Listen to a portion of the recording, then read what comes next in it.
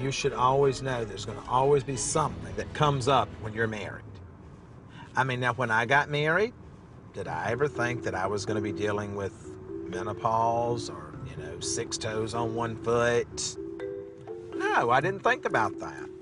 Had I thought about it, I mean, things probably would have gone down a little differently, but lack of planning on my part does not constitute an emergency on everyone else's. Yeah, that's true.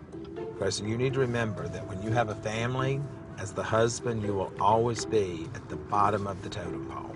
You deserve to be at the bottom of the pole. Excuse me? Kidding.